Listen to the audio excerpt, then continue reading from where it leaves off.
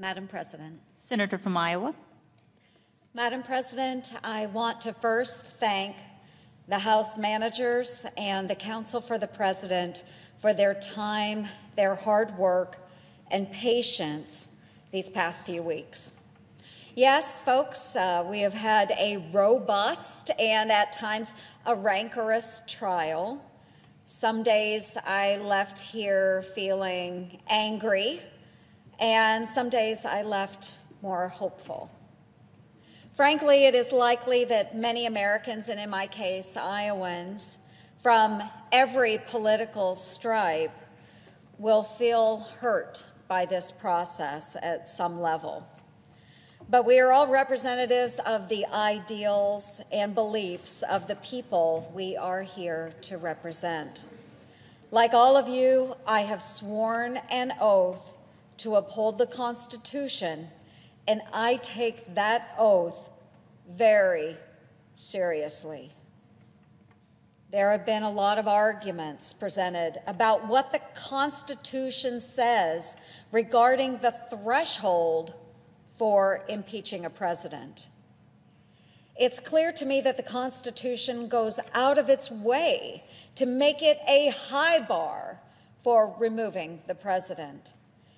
This is because the founders were rightfully concerned that impeachment might be used to upend the electoral will of the American people. Absent restraint, the impeachment process would be all too tempting for those that oppose a sitting president to simply use it as a tool to achieve political advantage.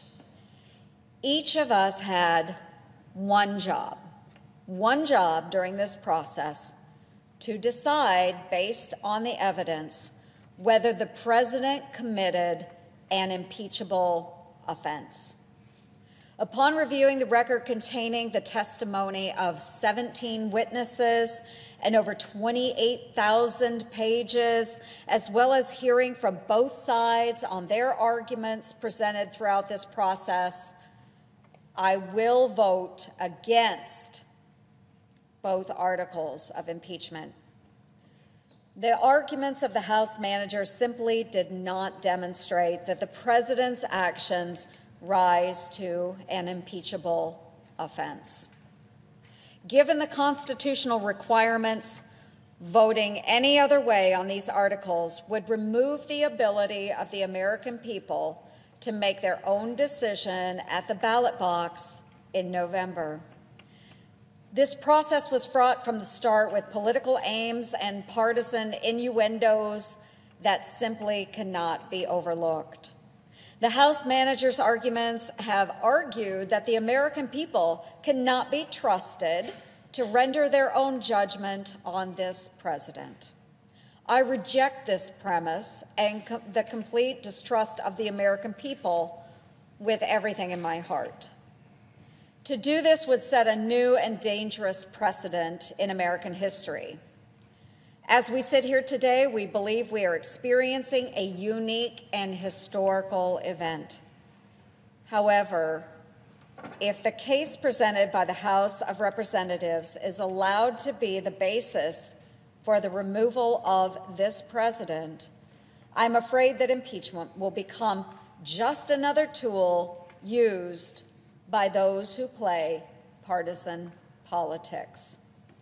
This is not what the founders intended, and this is a very dark path to go down. Under the Constitution, impeachment wasn't designed to be a litmus test on every action of the president. Elections were designed to be that check. Further, the issue of foreign affairs has historically been fraught with peril for presidents.